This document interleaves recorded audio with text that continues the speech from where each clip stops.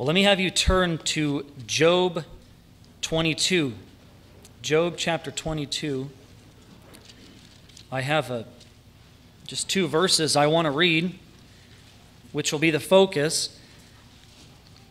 These are very simplistic words in the Bible, and yet probably one of the most useful phrases that you could come across in your Bible. Job chapter 22, verses 21 and 22. It says, "Agree with God and be at peace. Thereby good will come to you. Receive instruction from his mouth and lay up his words in your heart." Now, what I'm not going to do this evening is deal with, there are a lot of questions, of course, as you work through Job, and you have Job's friends trying to counsel him, and there's complexity there of, well, are these guys saying the right thing? Are they saying the wrong thing? Are they maybe saying the right thing but from the wrong heart? And there's all kinds of question there, and I'm not really here to deal with that question right now. What I can say for sure is these words are very true words. These words are very useful words for every single individual. And my focus is really just what's found there at the beginning of verse 21 when he says, "Agree with God and be at peace." And as I said, these are very, very simple words, but I think when understood in all of its implications and its application for us in our lives as Christians and otherwise, it's numerous. These three words, I think, come with such a degree of force. In fact, if we were to even consider all of the ways in which these three words could even be applied in our own lives, it's so multifaceted, I don't even think we could. We certainly couldn't deal with them all in one night, in one message. It is such a universal statement that can be made both to the unsaved and to the saved, to agree with God and thereby find yourself at peace. No matter where you are, whoever you may be, in whatever circumstances that you can find yourself with the Lord, these words hold the solution to everything in God's created universe. This is, I think, the summation of how we can be rightly related to God, to come to agree with him and to agree with him about everything. Anything God says, agree with it. Anything God does, agree with it. Anything God desires, to agree with it. And brethren, there's really no other pathway for us anyway. I think one of the pressing realities of this passage is that the things of God are not up for debate. You can read and read and read your Bible, and there's no verse in the Bible that says, argue with God. Maybe he will compromise with you.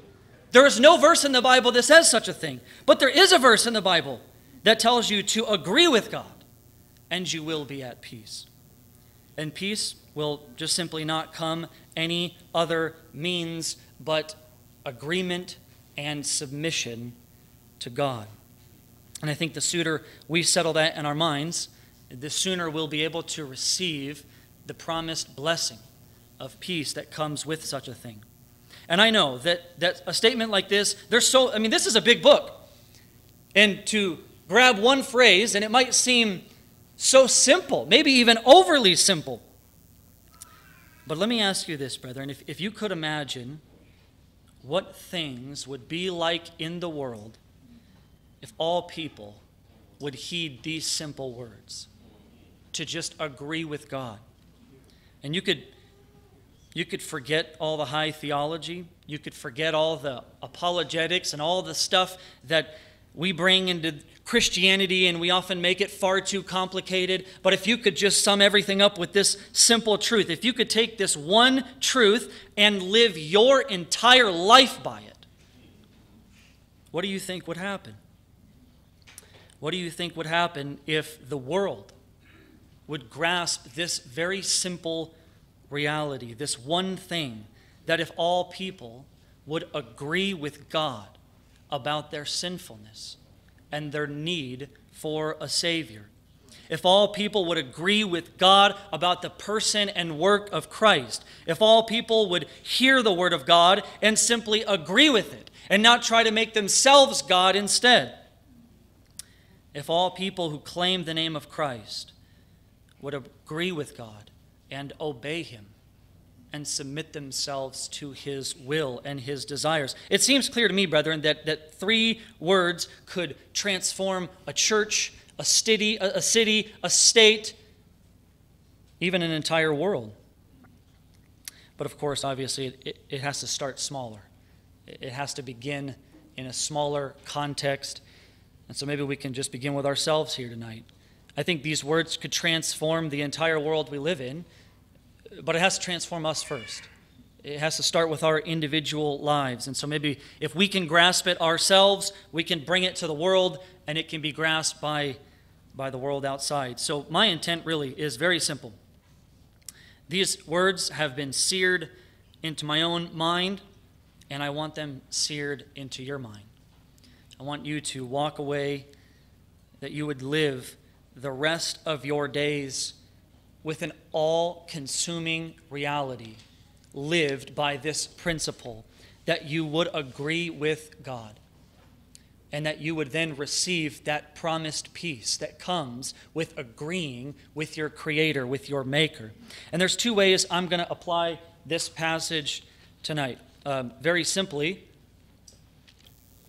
we're going to look at 2 broad categories, one being the lost, one being sort of this evangelistic call to the unconverted, and the other is applying it to Christians, to saved people.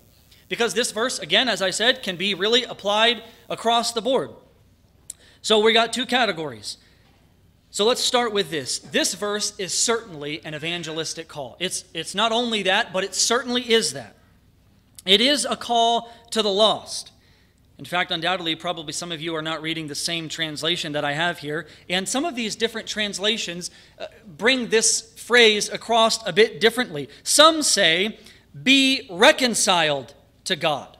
Some say, come to terms with God. And even, I notice one that says, yield now to God. There's such force in these words. And yet, brethren, as we go out and we bring the gospel to the world, we evangelize with people in our lives, really what we're saying to the lost world is simply that reality, to lay down your weapons before God, to agree with Him, to come to terms with Him, and to be reconciled to Him. And there's a lot that the lost world must come to agree with God. First thing, I already mentioned it a moment ago, there must be agreement with God about sin. And not just sin in a general sense, that won't do. Not just that sin is over there, it's out there somewhere reserved for the worst of the worst. That won't do, brethren. But rather that it comes home and it hits to each individual heart that sin is internal in each and every person. That each person, they themselves would agree with God and come to recognize that they themselves are a sinner. That they themselves are a rebel against God. That they themselves would come to a recognition, as Paul writes in 1 Timothy, and he says about himself, I was a persecutor. I was an insolent opponent of the gospel. I, he says, was a blasphemer. Not others, but I was such a thing. And the lost man or woman must come to grips with the fact that our problem is not that we have made a few bad choices, a few mistakes. We've missed a few marks in our day. But we need to agree with God that we are rebellious, wicked sinners in the sight of a holy God. And that God owes us absolutely nothing. I mean, brother, when you read the Bible, you come across, when God speaks of those who are outside, those who don't have Christ. I mean, brethren, let's just look at these words in Romans chapter 1. These are undoubtedly familiar words, but maybe if we can, read them with fresh eyes. Romans 1, starting in verse 29, notice the kind of language that the Bible is using in reference to those who are unconverted, to those who don't have Christ, who have not been saved by the grace of God. Listen to this language, starting in verse 29. Paul says, they were filled with all manner of unrighteousness. Okay, well that's pretty general. Not too, we like that word. That's a biblical word, unrighteousness. Well, what else does he say? Evil, covetousness, malice. They are full of envy, murder, strife, deceit, maliciousness. These are strong words. They're gossips, slanderers, haters of God. This is no light language. Haters of God, he says. Insolent, haughty, boastful. Inventors of evil. Disobedient to parents. These next four I have marked in my Bible, big four. I find them to just be four ways of describing individuals that these are not words that we typically use, brethren.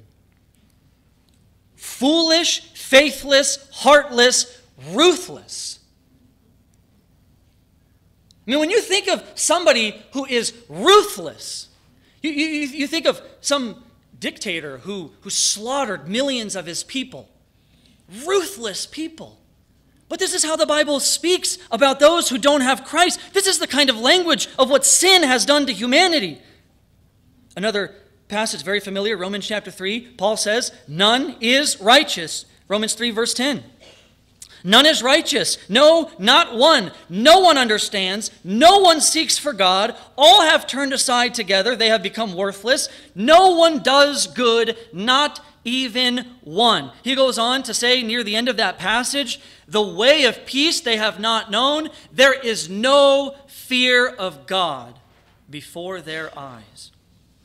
Again, I know you know these passages. I know you've read these passages. You're familiar with what they say. But brethren, if you're anything like me, you read over these passages in the Bible and you're so familiar with them that they don't shock you. That the Bible speaks in such dramatic ways about people who don't have Christ. Strong language. And here's the reality. We have got to come to agree with God about this language. Because God's evaluation is the true one. We want to make evaluations of ourselves all the time. The lost world wants to make evaluations of themselves. They're always setting the bar depending upon who else they're looking at in comparison to themselves. But this is God's evaluation of all of humanity outside of Christ. All of humanity is this. And if we would have peace, we must come first to agree with God. Begin here to agree with God on the nature of our sinfulness. And brethren, you know this is a very humbling thing to come to grips with. To agree with God that you really are in desperate need of His mercy. You need grace. You need something that you haven't earned and you haven't deserved. If men and women are to receive any type of righteous status before God, they have to first come to grips with the fact that they don't have one themselves. They don't have anything to offer God in and of themselves. And brethren, there have been countless people. I have many of them in my own family who have clenched their fist and have gone to hell because they refuse to believe this reality.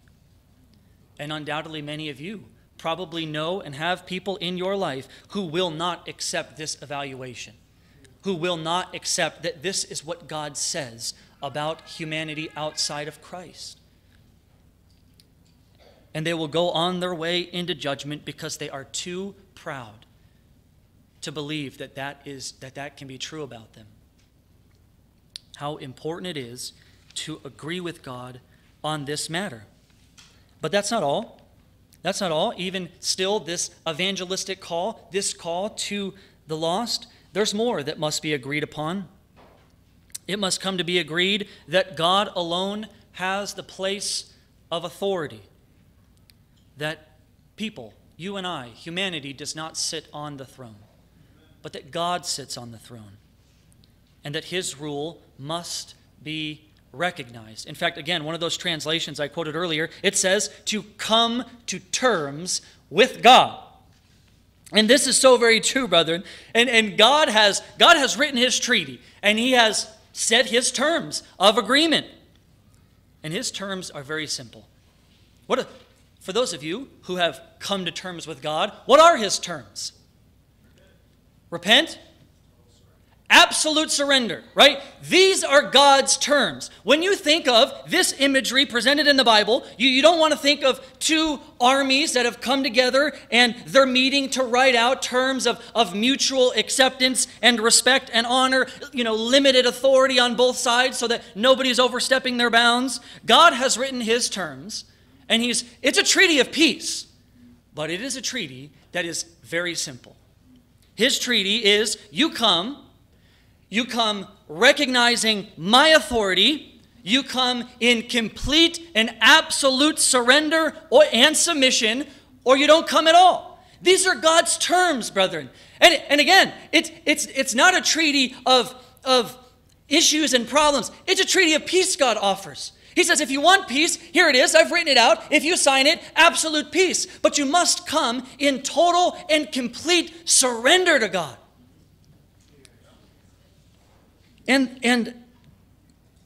But what we often find, and you speak to people in your lives, evangelizing, co-workers, whatever it may be, and you know what you find, because I find it too, that the heart of lost men and women, they often speak the very same words as Pharaoh spoke in the book of Exodus. Moses comes to him and he tells him, Yahweh, the one true and living God, Yahweh says, let my people go.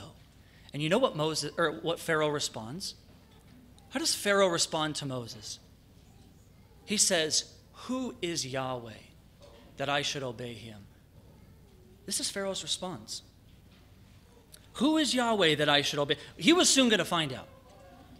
Very soon he was going to find out who Yahweh was, and that he would do very well to agree with this God rather than be at enmity with him, to recognize his authority. But this is the way that many lost in the world view God. They refuse to agree with God's place of authority. They don't want to accept his terms. They're like those in the parable of Jesus who say, we don't want this man to rule over us. A rejection of the terms of peace, a rejection of God's place of authority. But brethren, we have got to come to agree with God on this, that God holds his place of authority and we do not. Another thing that we must come to agree with God about, another aspect to this evangelistic call, is we must come to agree with God on his means of salvation, how it is that he has decided to save mankind. That God became a man. A normal man, just like you and I. There were certainly elements about him that were different. But don't think for a second that Jesus wasn't human. And he lived his life among sinners. And this man who came, who was God in the flesh, came in no spectacular glory. He is not what many thought he would be.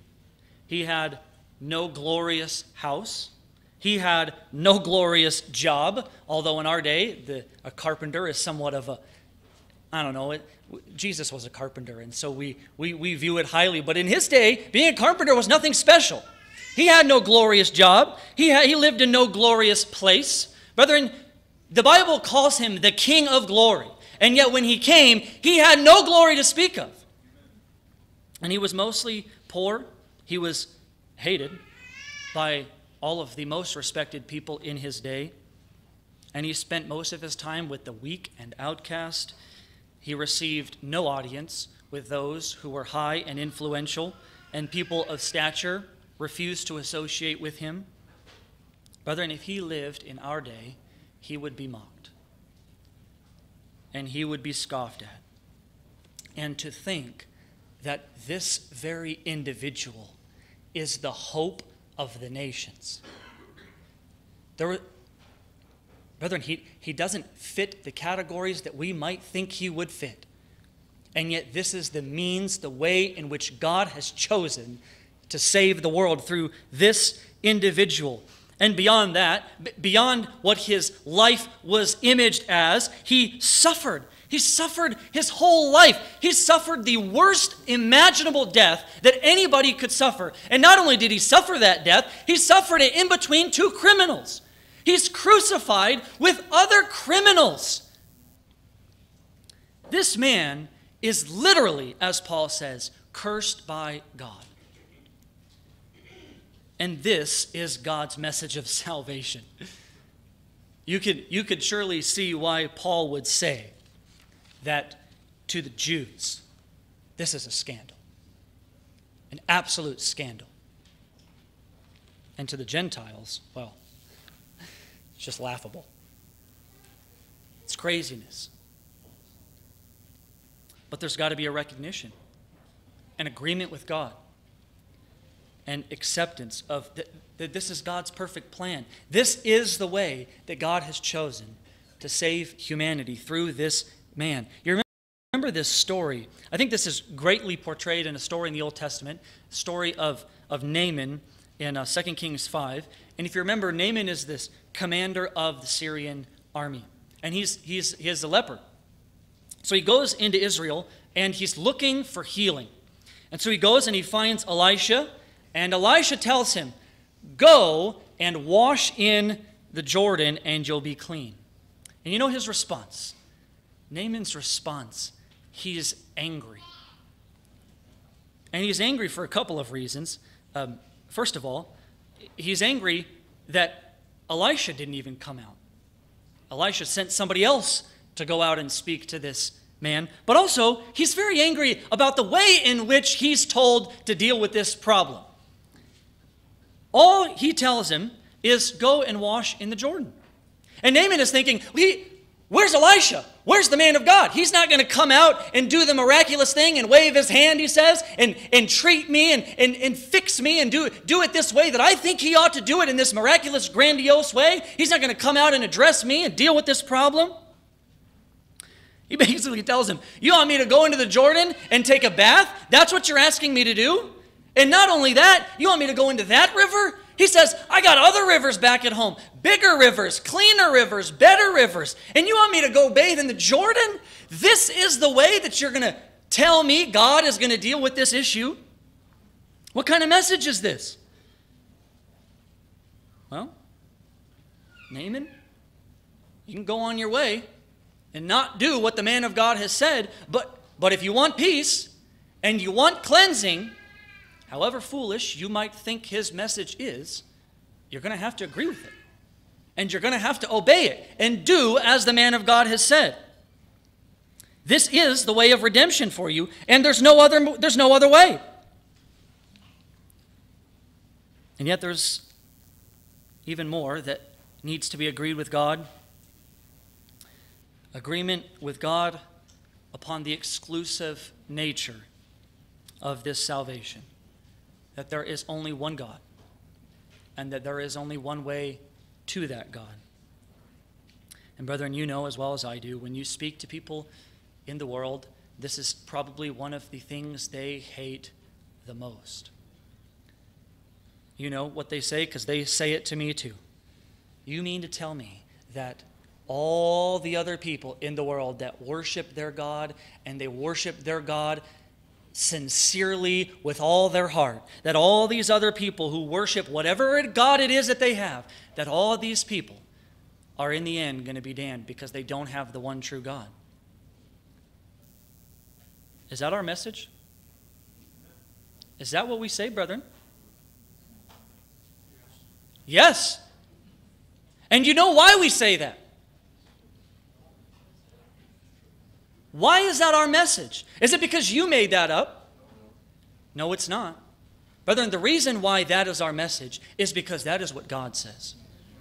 And because we've come to agree with Him about that very truth. This is what God says, brethren. You didn't decide that. Listen to these words. Isaiah 44, 6 through 8. You don't have to turn there. Just listen to this for a minute.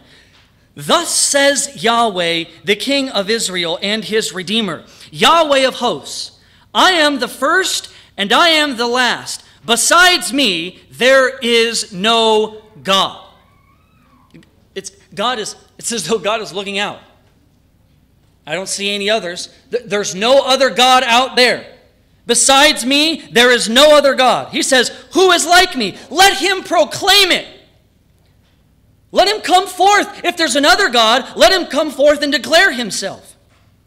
He says, let him declare and set it before me. Since I appointed an ancient people, let them declare what is to come and what will happen. Fear not, nor be afraid. Have I not told you from of old and declared it? And you are my witnesses.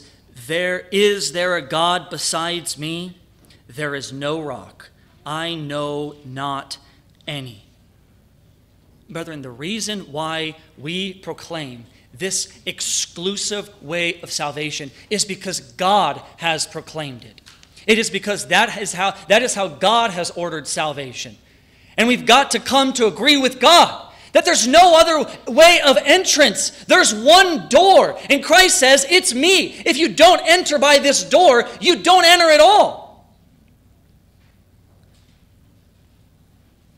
Now, there could be a lot more that could be said about this evangelistic call, this call to the lost. But it starts with these very simple words, to agree with God and to be at peace. And there very well may be some here who have not come to agree with God on these terms. And all I can do is urge you to come speedily, to sign that treaty that God has offered, this treaty of peace that God offers to you, and He will receive you. But, brethren, there's a lot more for us in this verse who have signed that treaty of peace.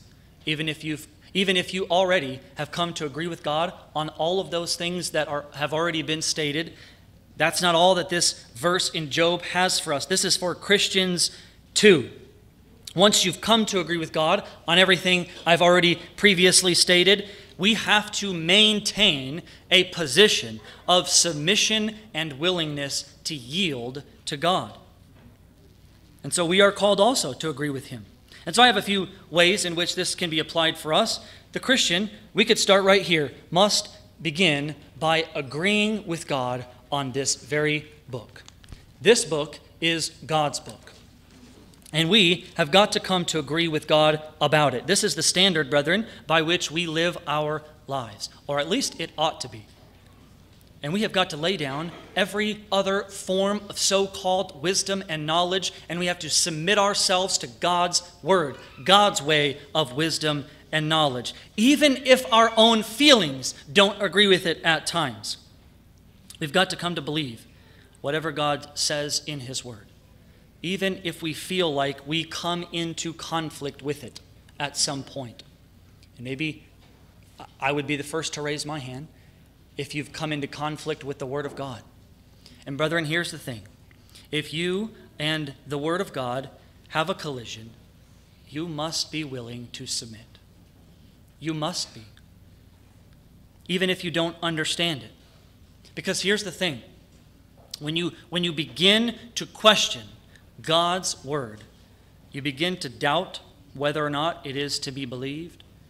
You begin to be exactly how the devil was in the garden. That's the way of Satan. You know, that ancient lie. Has God really said? And this is the battle that has to be fought in the heart of a fallen humanity. This is the battle that has to be fought in every one of your hearts. Even if you've come to the Lord Jesus and God has given you a new heart with new desires, you have to battle this because you're still part of a fallen humanity. And a fallen humanity that frankly doesn't want to hear what God has to say all the time, but sometimes wants to just hear what sounds good. It wants to just hear what makes them feel good.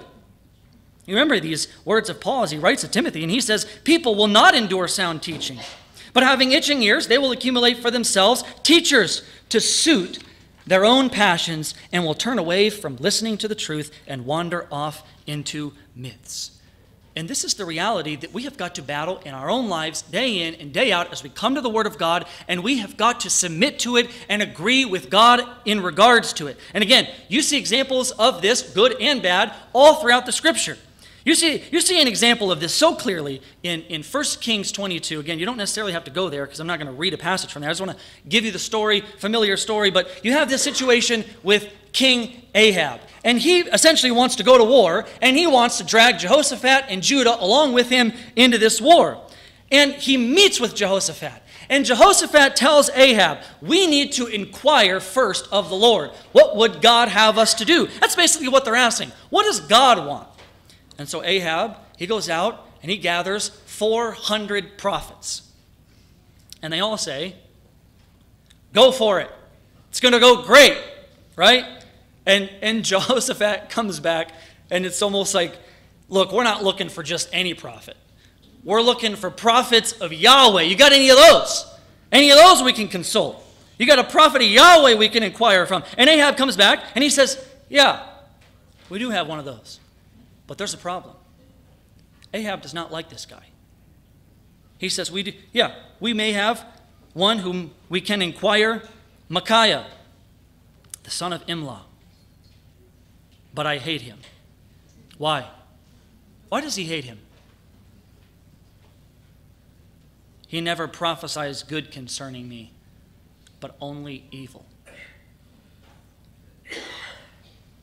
There you go.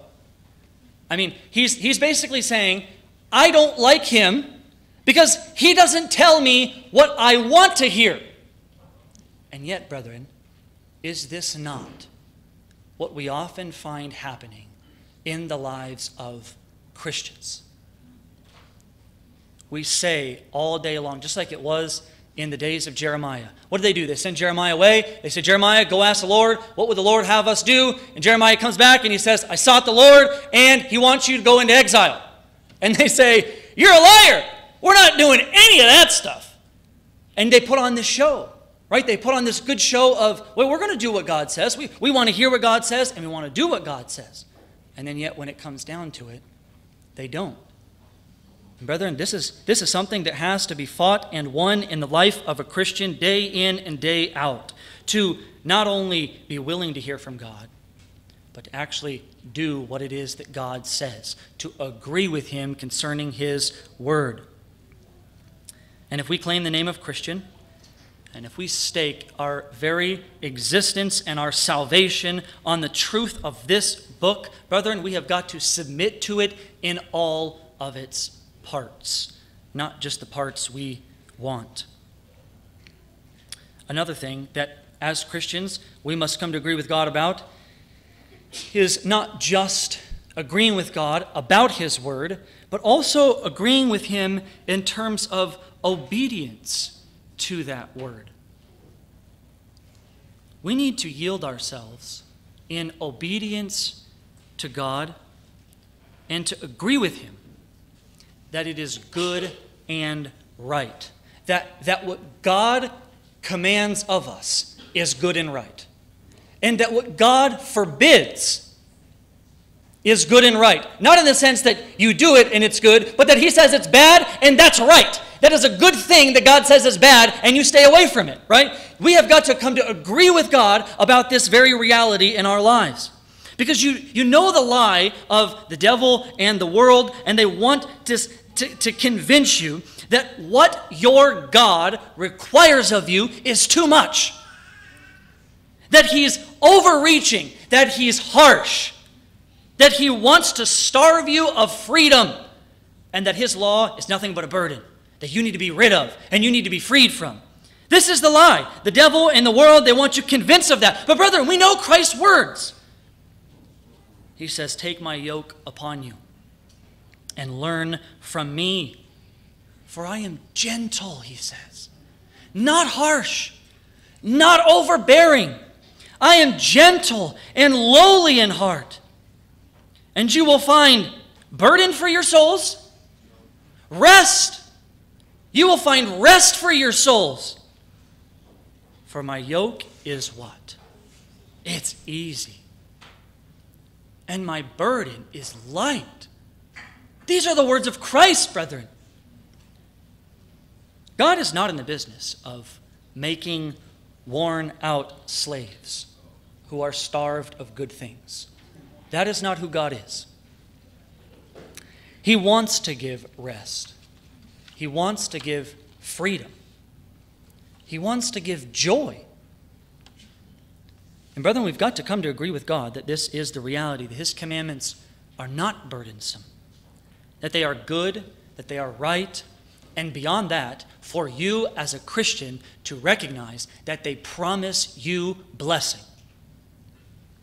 But again, this is a lie that comes of the devil. You remember it in the garden, right? And what was he wanting to convince Eve of? That God was holding out on her. That there was something good for her that God didn't want her to have. And he was being a harsh master by not allowing her to have this thing. And he would have us believe the same. He would have us believe that obedience to God is really of no benefit. And that God is holding out on us.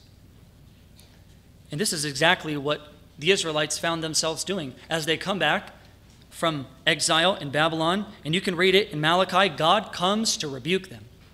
And he comes to rebuke them, and he says to them that they have spoken hard words against him. And he says, these are these hard words that you have spoken to me. And here's what they had said. It is vain to serve God. How do you get to such a place?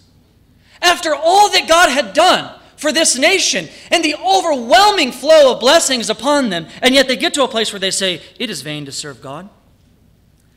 They say, what is the profit of our keeping his charge or of walking as in mourning before Yahweh of hosts? What is the profit? They've thought it futile to walk in God's ways. Futile to serve him. They've essentially come to think there's really no benefit if we do, and there's no benefit if we don't. It really doesn't matter what we do. Brethren, this is exactly actually how Job himself describes the wicked. In Job, he says this, the wicked say, what is the Almighty that we should serve him? And what profit do we get if we pray to him? You see, this is the way of the wicked heart that speaks. What profit is this to serve this God? There's no benefit in it for me. But brethren, we know better than this. The Christian knows better than that there is great benefit in serving God. And there is great blessing in it. And we've got to come to agree with God about this. That there really is benefit in obedience to God. That his commandments really are good for you and I. That obedience in the Bible is always presented as a means by which blessing comes. Now, it's not an absolute one-to-one correlation. Brethren, there are a lot of passages in the Bible that you just cannot get around. The general rule is that those who are obedient to God will see good in their lives. Psalm 5, verse 12. You bless the righteous, O Yahweh. You cover him with favor as with a shield.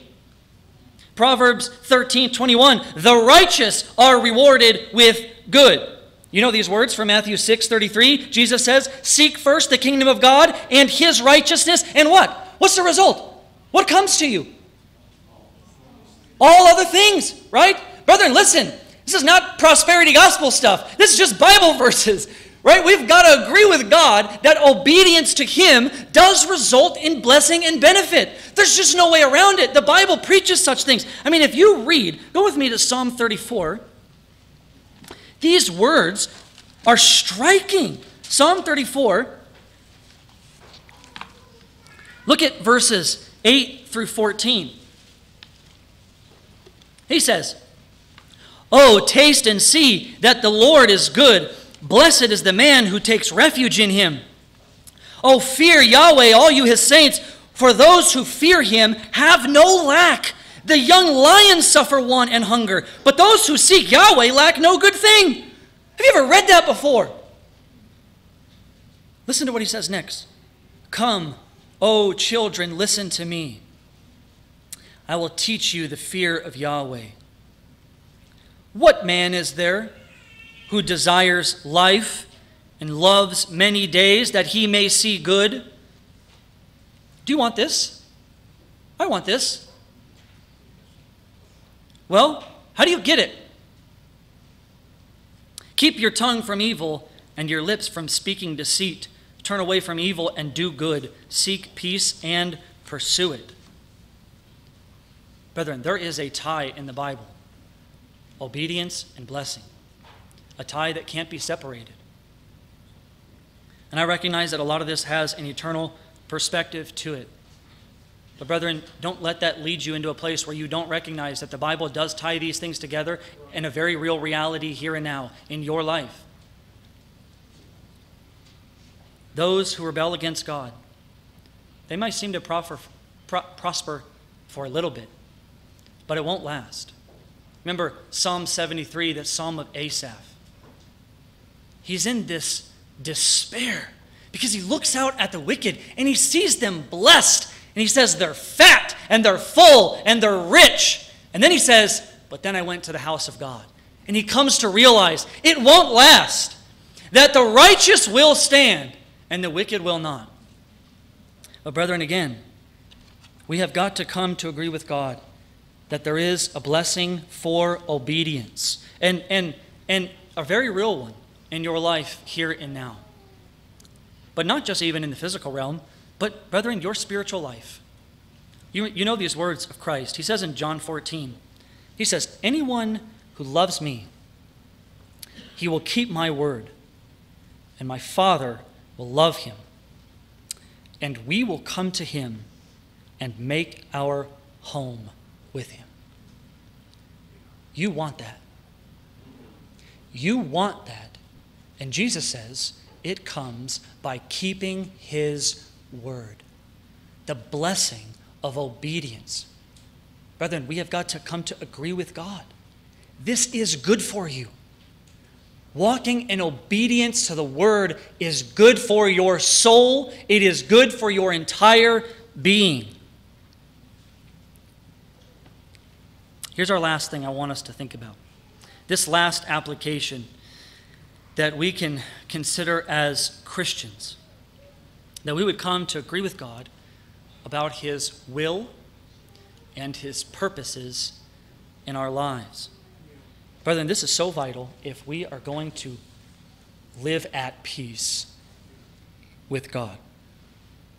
If we are doubting God, if we are questioning his motives, if we are unsure whether what he is doing or what he has done in our lives is really for our good, we will not only have no peace, but brethren, you will be in dangerous place of apostasy if we are doubting God in that way. Now you say, well, that's extreme.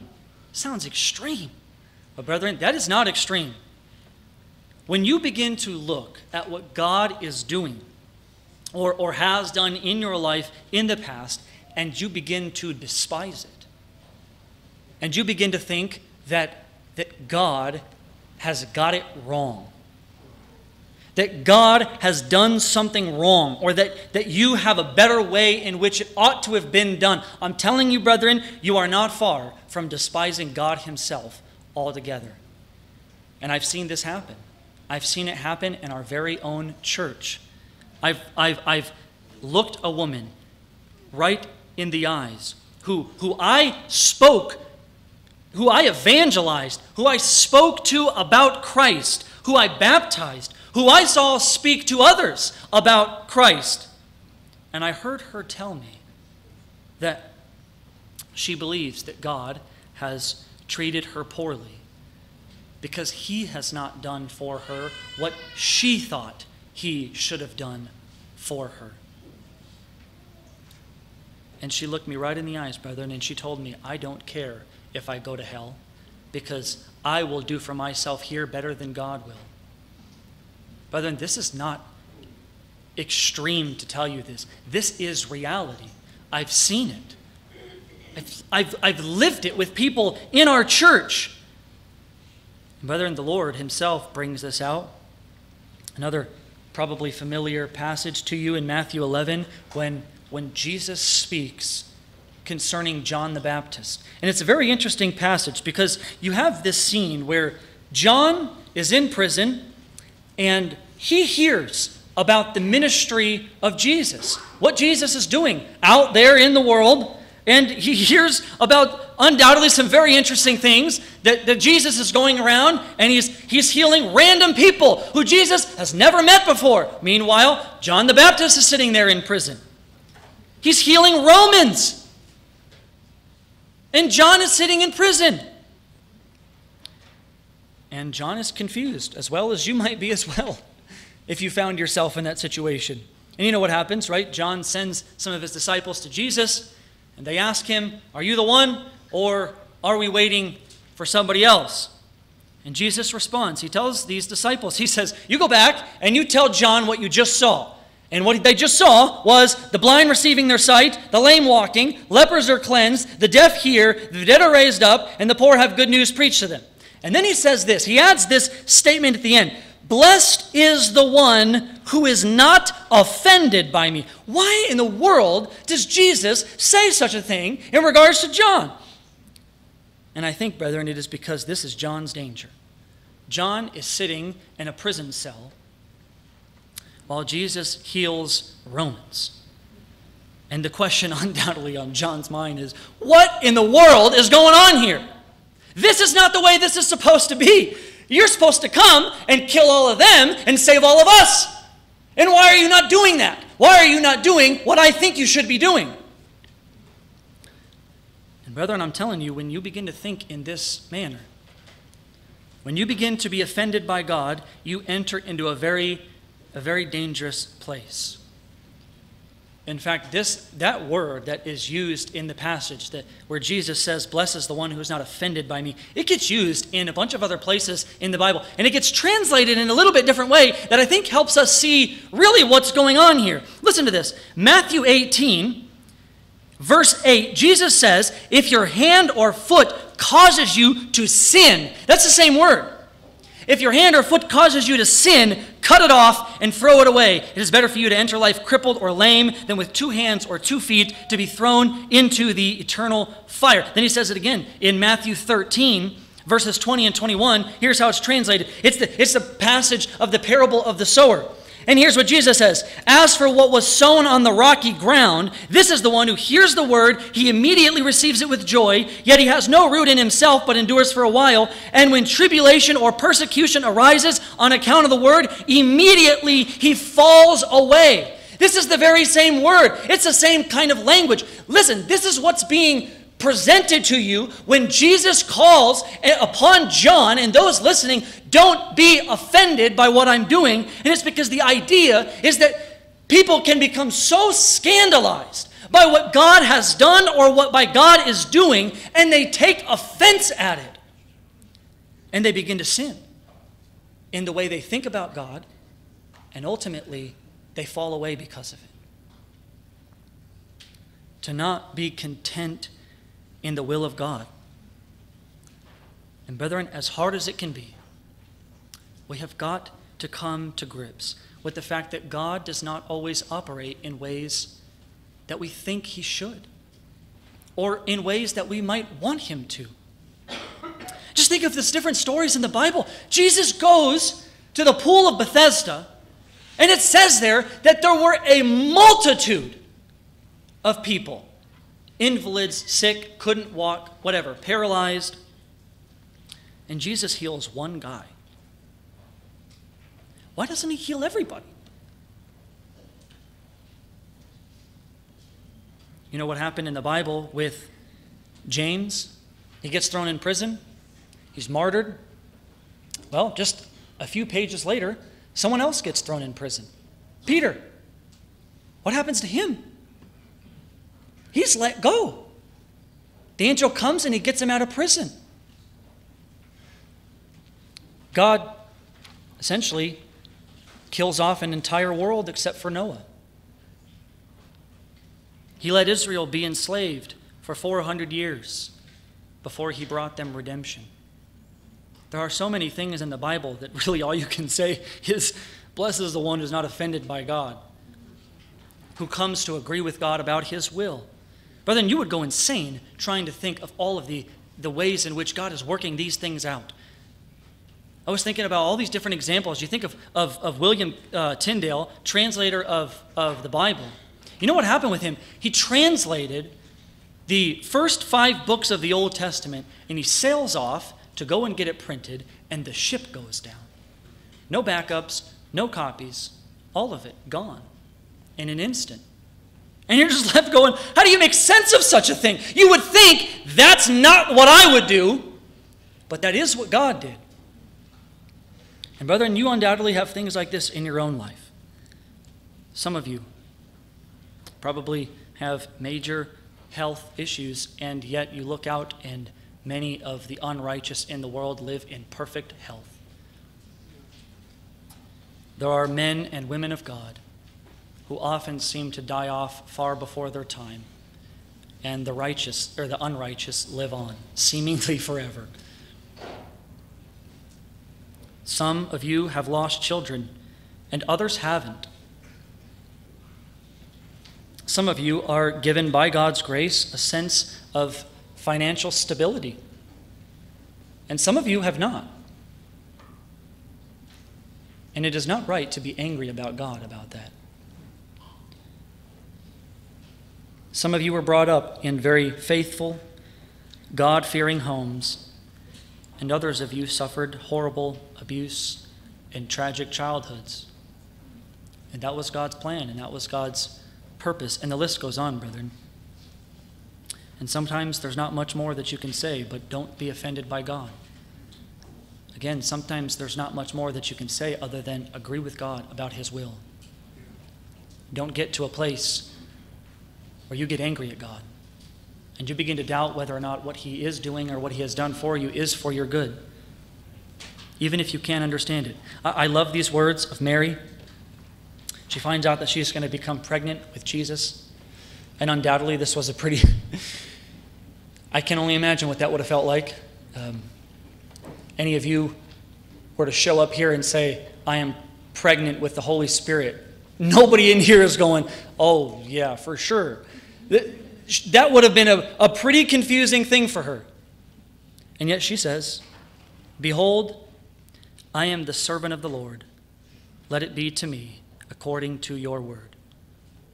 And brethren, the question is, can we speak this way about our lives? As we think about God's will for us and his purpose and his plan for us, can we say, whatever the Lord's will is, let it be to me according to your word, even in the midst of difficult circumstances. You know these words in this hymn, when through fiery trials thy pathway shall lie, my grace all sufficient shall be thy supply. The flame shall not hurt thee, I only design thy dross to consume and thy gold to refine. Brethren, we've got to agree with God on this. These very simple words, and I want them seared into your mind, that you would grasp them, you would live your lives by them, to always agree with God on everything and have peace.